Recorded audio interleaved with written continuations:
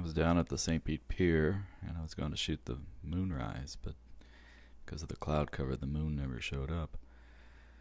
And then I spotted this large bird in a tree, and it was munching on a small rodent, enjoying its dinner, and started taking some video of that. It's a Cooper's hawk, it turns out to be.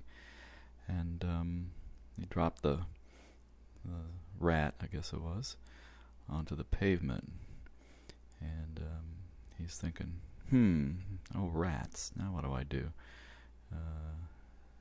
That guy down there, he's gonna steal my rat, that stupid idiot with the camera. And he wanted to go down and get it, and I thought maybe he would swoop down and pick it up again, but I think he was too afraid.